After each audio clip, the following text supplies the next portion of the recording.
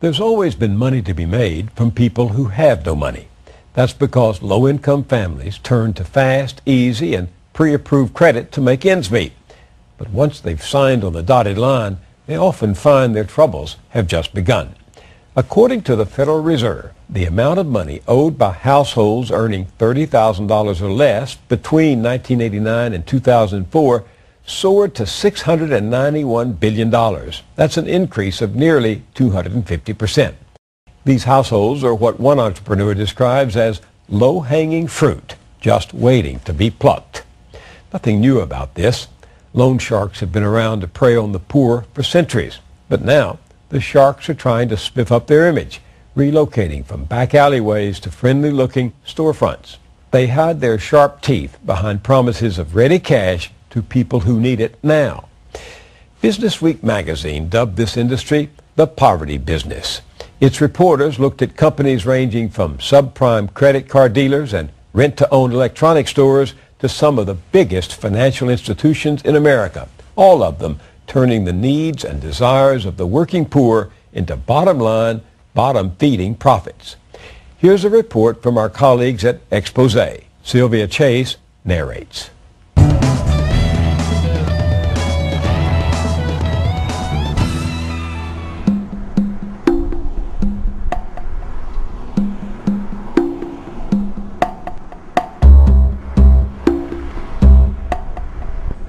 Central Avenue in Albuquerque, New Mexico, part of fabled Route 66. But the old romance of the open road now competes with the confines of modern reality. Some call this area the war zone. Central right here, there's like a bunch of prostitution, girls walking up and down the street. And then sometimes you'll find needles on the sidewalk. 3 years ago, Roxanne Sosi decided it was time to escape the war zone. 28 years old, a single mother with 4 children, she had just gotten a $15,000 a year job. There was a catch, though. It required her to have a car. I'm a caregiver at a home with 6 guys that had HIV. That was the main thing. I needed a vehicle to take my clients to their appointment, to get groceries, to pick up their prescription, get, whatever they need. She had no credit and little cash, but just a block away from her apartment was an attractive building with a lot full of cars. And something else, a bright orange and blue sign offering credit. So I went over there, and when they told me, yeah, you can leave with a vehicle, and I was like, I guess I'll stay here and get one then. And I was really happy. I cried. I was like, oh my gosh, I got me a vehicle. Consumers like Roxanne Sosi have little money individually, but together they number in the tens of millions and represent a massive pool of wealth. And there's what amounts to an entire industry devoted to seeking riches in their pockets, one customer at a time. That day at the Albuquerque used car lot, Roxanne Sosi got herself a 1999 Saturn. It had 103,000 miles on it. The purchase price, $7,922. She bought it entirely on credit. Her payments, $150 every 2 weeks. Her interest rate, 24.9%. Within months, she realized that what she thought was her ticket out was actually weighing her down. Her family couldn't live on what was left over after she made her car payments. She returned the Saturn to the people who sold it to her. I was sad when I had to get back. That was my first vehicle, and I was, proud. I did this on my own, but after all this happened, it just crushed me. And I'm like, oh my gosh, I'm back to square one again. For Roxanne Sosi, that would have been the end of the story if across the country in Atlanta, a colorful ad hadn't caught the eye of a commuter on his way to work. You can't help but notice it. It's bright, it's orange and blue, and there's a bright smiling face of a pretty young girl. And the ad says, get credit, drive today. But there's an asterisk, and it says, subject to approval. It talks about $399 delivers, i.e. $399 down delivers the car. But there's 2 asterisks next to that one. The ad says, by purchasing a car, you can rebuild your credit. But there's 3 asterisks after that one. Sitting on the train every day, you know, over time, I read all the fine print, and it just stuck with me. Financing for all. No credit, bad credit, no problem. What does that mean? Brian Grow is a reporter in Atlanta for Businessweek magazine.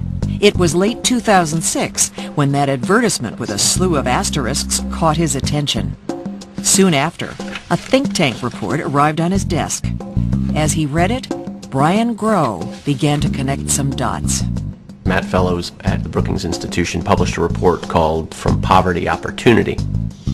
How more companies were looking at low-income Americans as a very attractive business opportunity. Sort of defies conventional wisdom that the low-income consumer is a segment of the market where most companies wouldn't want to play. And it was pretty powerful and fascinating. I've estimated in my research that among the bottom 25% of households, they're collectively bringing in about $650 billion every year. So you can imagine why amount of money that large is attractive to a great variety of businesses, from large financial services companies to to entrepreneurs looking for innovations to serve this market. That the poor can be lucrative to big business was intriguing enough to the reporter, but Matt Fellows' evidence for that case was even more so. The Fellows report noted that wages have been stagnant for years. To compensate, the working poor are buying items small and large by taking out loans from companies all too happy to lend them the money at a very high rate. Lower income families tend to pay higher prices for nearly every basic necessity, from groceries to the price of a car to the price of a mortgage. Between 1989 and 2004, they've borrowed about 240% more debt than they did in 1989. So there was this enormous increase in the amount of debt held by low and moderate income households. Businessweek may be considered an unlikely publication to take on a poverty investigation. Based in New York City, it is a magazine that, like the corporations it covers, has traditionally viewed the world from the top down. But the think tank report hinted at a story a business magazine could embrace. An industry based on poverty, serving 25% of the American population. The aha moment was that we could show that marketplace could be exploited, both in the neutral sense of exploited, just profits could be found, and exploited with the connotation of people being taken advantage of. One player, which for Businessweek epitomizes what the magazine calls the poverty business, is the company that sold Roxanne Sosi her car. The company with the bright orange and blue signs. It's called J.D. Byrider. When you go to a J.D. Byrider lot, if you're paying attention, then what will strike you as different is that there are no prices on the cars, which for most people would be, what? How? Why? Their method is quite creative. The price on the car, like the interest rate, depends on what they think they can get out of you. So they basically debrief their car customers to a much greater degree than you'd imagine. The company uses sales techniques that brought lawsuits from attorneys general in Kentucky and Ohio, alleging that customers were being misled.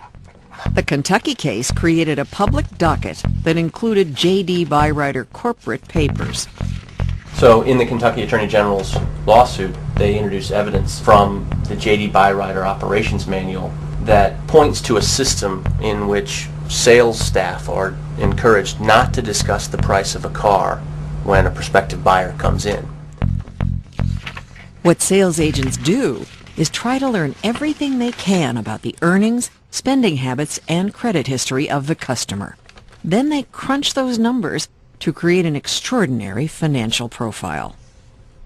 It's difficult, I think, to underestimate how significant this ability to analyze and share and gather data has been on illuminating business opportunities where they might not have been seen in the past. What that has allowed these businesses to do is identify the specific risk level of an individual and do so in a nanosecond. That is an incredibly powerful innovation in the market. And that's exactly what J.D. Byrider says it uses the information for, assessing its credit risk with each customer. Consumer advocates say something else, that the company's software decides how much it can get someone to pay for one of its used cars. The software program is called the Automated Risk Evaluator, ARE. Here you go. Take a look. This is great. This is the beginning of ARE at Byrider. So this is the form that they fill out on the individual borrower. In this case, they blacked out the name. During a visit to J.D. Byrider headquarters in Indiana, Brian Groh was given a revealing document, a completed customer form, the kind Roxanne Sosi would have filled out. I remember the CEO said to me, I probably shouldn't give this to you. Look at what the analysis tells you about the individual. It's fascinating. This individual rents and pays $300 a month in rent to Marco. That's their landlord. Spends $75 a month on groceries. Spends $64 a month eating the dollar menu at fast food chains 4 times a week maximum. Has no home phone. Does not purchase clothes, rather uses hand-me-downs. $345 on the car payment to J.D. Byrider was going to be by far the biggest payment that the individual had per month. And if you add in the insurance costs, they were going to be paying in total insurance, car payment, but not gas, $546 per month. Oh, and this is interesting too. They're making $8 an hour wherever they may work. After buying a car from Byrider, that individual had $67 left over per month. And I actually said to the Byrider CEO, that's pretty tight. He acknowledged it was. Byrider's critics contend the system is unfair to consumers with limited means. They call it opportunity pricing. Opportunity pricing is a way of setting the price second. First thing you do is you figure out what somebody can pay, and then you figure out what the payments they can make are and work backwards to the price. Online, J.D. Byrider denies that its application process affects the price of its cars.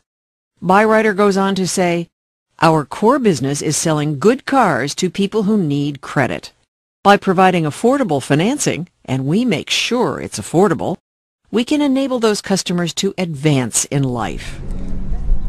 But what if a customer like Roxanne Sosi finds herself falling behind and has to default on her loan?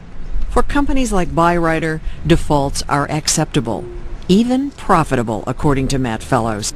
For instance, there's a used car business out there that knows very well when it's selling a car to an individual that that individual likely will not be able to hold on to that car for the duration of their loan payment.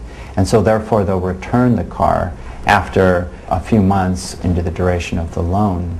But that's okay with them because they've charged a high enough interest to cover the costs associated with that car being returned before the end of the loan. In other words, Byrider has sold a car, made a profit on the loan, and gotten the car back. What's more, Business Week would report that nearly half of Byrider's Albuquerque car sales don't result in a final payoff. Byrider knows it can repossess cars, assuming it can find them, and resell them, which it does. That cycle appears to be part of a successful business model.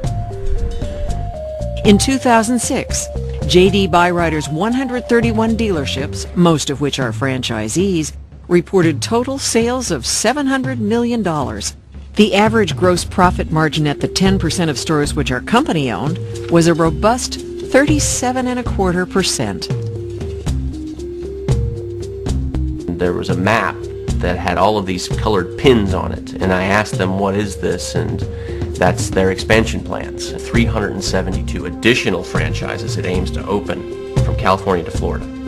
It said this business model works despite the type of consumer that they're selling to. That map absolutely suggests that there's money to be made in poverty.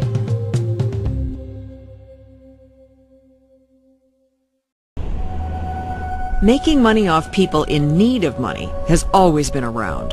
Pawn shops ready to take valuable goods for a song. Storefront operators willing to cash a paycheck on the spot in exchange for a cut. But now Business Week was finding it was all going big time. That kind of business was now franchising and getting much, much bigger and much more sophisticated and employing the modern tools of credit technology, the ability to look at your financial profile. And they're big businesses where the product is often the loan. Business Week would also report that mainstream banks are helping fuel what the magazine calls an explosion in subprime lending to the working poor. For example, Bank of America Corp. provides a revolving credit line of up to $110 million to J.D. Byrider. Wells Fargo and U.S. Bancorp are offering what the magazine called their own versions of payday loans to people in need of quick cash, charging $2 for every 20 borrowed. The annual interest rate, based on a 30-day repayment period, 120%. A buyer in a difficult circumstance takes out a loan. A company provides it at a high rate. Criminal, or simply a case of caveat emptor. Let the buyer beware. Companies can often stay within the law and still basically exploit the unsophistication of their borrowers. A lot of financial misbehavior stops well short of something that can be prosecuted criminally. Or to put it differently, clever financial engineers don't necessarily look like a guy with a gun going into a bank. And often the perilous aspect of the loan will be hidden in fine print, or it may just be a person taking advantage of another person, which isn't always illegal. Business Week would learn that even nonprofit hospitals are getting into the poverty business, making deals with companies that transform medical bills into consumer debt. As we were reporting, we would see credit reports of some of the people we talked to, and on those credit reports inevitably was a hospital bill. Oh, I went to the emergency room and I didn't have insurance and I'm paying that bill. Has ER bills on credit outstanding of $1,328 and $318, but is making $25 monthly payments, they said. In America, there are now close to 50 million people without health insurance. At hospitals, they are called self-pay patients. And each year, they ring up hundreds of billions of dollars in services, money paid off slowly, if at all. For American finance firms, that kind of money cannot be ignored. Business Week found some are now pitching their services as hospital debt collectors for a cut of the self-pay pie. Hospitals are now operating much more like other businesses. They don't want to settle for getting their money over such a long period of time with the chance that after a while the person will stop paying altogether. They want some cash now. Lo and behold, an industry pops up that is willing to help them do that. We'll buy your loan basically, or you'll transfer the loan to us. Hospital's happy, great, 80 cents on the dollar right now, we're done. Now the finance company or the credit card person is suddenly the one knocking on that person's door, and they're not so merciful. They didn't go into the healthcare business to save people's lives, they're in the money business. Traditionally, at nonprofit hospitals, the approach has been pay what you can, when you can. No longer. Many are now requiring patients to pay their bills through interest charging third parties, sometimes without the patient fully understanding what she's getting into. A case in point, April Dial, a 24-year-old woman living in rural Arkansas. April earns about $17,000. She has no health insurance. She's a diabetic, meaning that she has ongoing medical issues that she can control to the best of her ability, but can often result in sudden drops in blood sugar level that require a visit to the hospital. April Dial and her mother Carolyn live outside the small town of Malvern, Arkansas. They both wait tables at a truck stop, where Carolyn took over her daughter's shift one day in September 2007. I had worked for her that day because she was sick. and she called me from home, and she couldn't breathe. You could tell she couldn't breathe. She was hyperventilating, and she was in the floor. She couldn't get up. So I got her in her car. We flew to Hot Spring County Hospital. As soon as I walked in, one of the nurses looked at me. I said, "She's bad." I couldn't walk. I was so weak. And they admitted me into ICU. April's mom signed the admission papers without fully reading them. But they told me they're not going to see them unless they sign admission papers. Well, I wasn't worried about admission papers. I was worried about her, because she comes first. I mean, no, I don't think I know of anybody that's ever went to the hospital that has sit down and read the fine print. April Dial's experience with Hot Spring County Medical Center goes way back. This is where she was born, and her 3-day stay in September was only the latest diabetes care she received there over the past decade.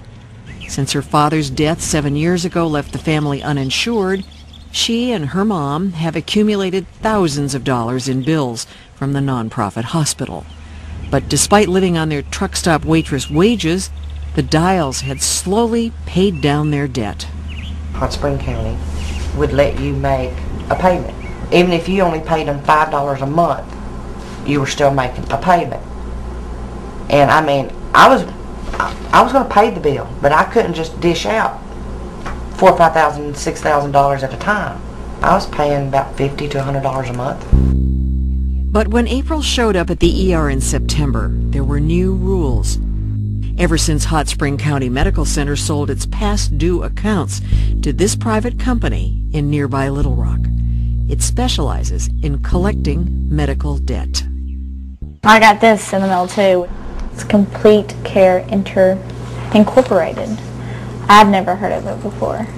A bill shows up from Complete Care, and it's a debt owed to Hot Spring County Medical Center. But now they're charging 5.75% interest. Here, you're not dealing with sky-high interest rates. But what you have is $455 minimum payments, which would be difficult for anyone, let alone a truck stop waitress. It was like a credit card almost. I mean, it was interest due. The news would get worse for April Dial.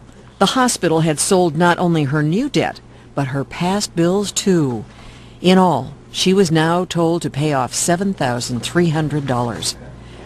Without knowing, she had become a debtor to a new player in the poverty industry. The fine print, which she says she didn't read, says, "I agree that if payment in full is not made within 30 days, I will have the option to pay the outstanding balance over time under the conditions set by Hot Spring County Medical Center or its billing company, Complete Care." It goes on to say that by electing to pay such balance over time, I consent to and agree with all conditions disclosed on the back of my Complete Care statement, including the charging of a fee and or interest on any outstanding balance. I was supposed to pay either 10% or I would be delinquent on my credit.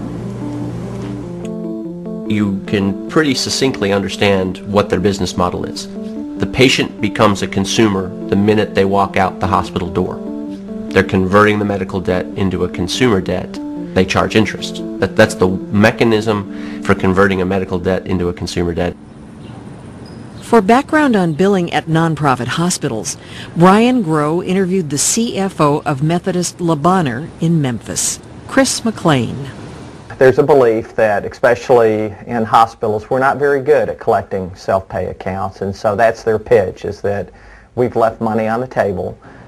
What they're really pitching there is the belief, and there's quite honestly some truth to it, that people will pay a credit card company first and a healthcare entity second, under the belief that a credit card company will hurt their credit reputation and come back to haunt them in the future, affect their ability to get a house, affect their ability to get a loan for a car, affect their ability to get another credit card. Is everything okay? No. What's wrong?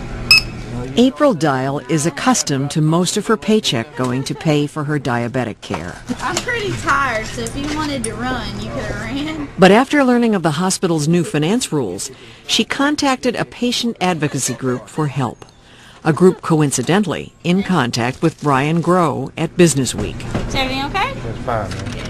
In its series on the poverty industry, Business Week reported that Complete Care agreed to reduce April Dial's monthly payment to $125. And the hospital, Hot Spring County Medical Center, decided patients billed by Complete Care would no longer be charged interest. In Albuquerque, Business Week's reporting resulted in the local J.D. Byrider franchise reimbursing Roxanne Sosi the $900 she had paid on her used car before returning it to the dealer. The power of the national media spotlight may have forced changes in a few cases, but the bigger story remains. Exploiting poverty is now big business.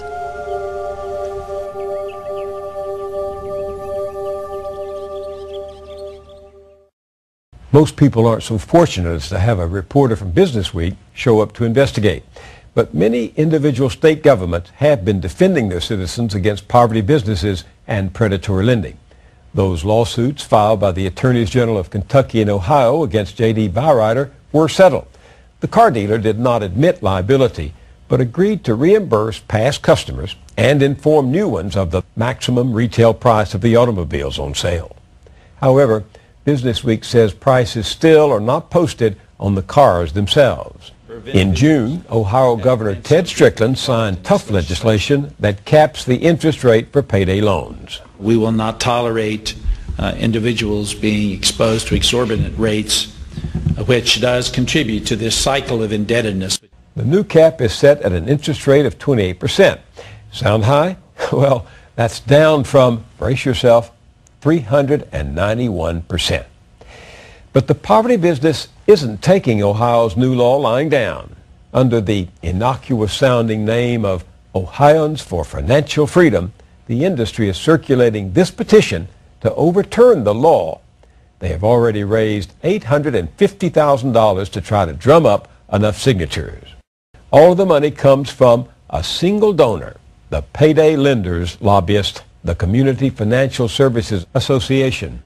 I got one when my car broke down. I used one when I had a larger than expected water bill, but it wasn't a decision I took lightly. CFSA has been especially active in poor African American communities. That's a primary target for predatory lenders. On our website at pbs.org, you can link to a startling investigation in the current online issue of Mother Jones. The magazine reports that CFSA and the subprime credit card company, CompuCredit, have co-opted several prominent civil rights organizations to bolster their efforts to fend off stricter regulation. Seals of approval for payday lending have come from CORE, that's the Congress of Racial Equality, the National Conference of Black Mayors, and local chapters of the National Urban League. Even the Washington Post was caught off guard. Charles Steele Jr., president of the Southern Christian Leadership Conference, invoked Martin Luther King Jr. as he argued against the proposed Credit Card Holders Bill of Rights Act. He defended subprime credit card lending. The Post later had to issue a clarification that the Southern Christian Leadership Conference has a partnership with CompuCredit that includes plans to market SCLC-branded credit cards. Shameful.